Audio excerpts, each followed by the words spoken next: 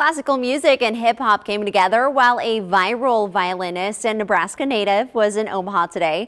3 News Now photojournalist Kevin Rempe shows us how she wowed students at Nelson Mandela Elementary School.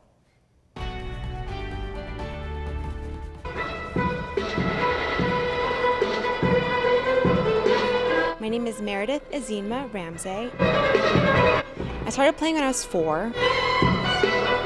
It means everything to me. I mean, I'm born and raised in Lincoln, Nebraska. I moved out to New York City where I studied further the violin. I was there for 10 years. And our nonprofit Strings by Heart is actually based in New York City.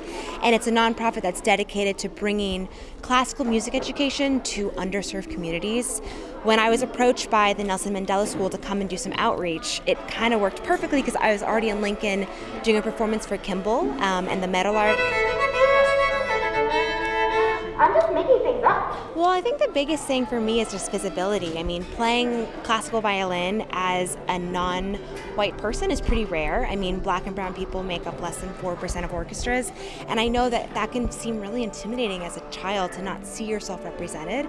So I think the biggest thing for me is just to be like, hey, I exist, and then also just to push the boundaries of what they're currently studying. You know, we're going to do some hip-hop and pop and classical stuff in this master class, and for me it's all about encouraging kids and young people to step outside of the box, be authentic to themselves musically and creatively, and also just to keep chasing their dreams no matter what people may think of you.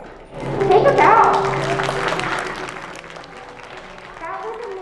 And she performed for String Sprouts, a program created by the Omaha Conservatory of Music, teaching violin to young students. She recently launched a nonprofit foundation in Harlem called Strings by Heart, which does music education.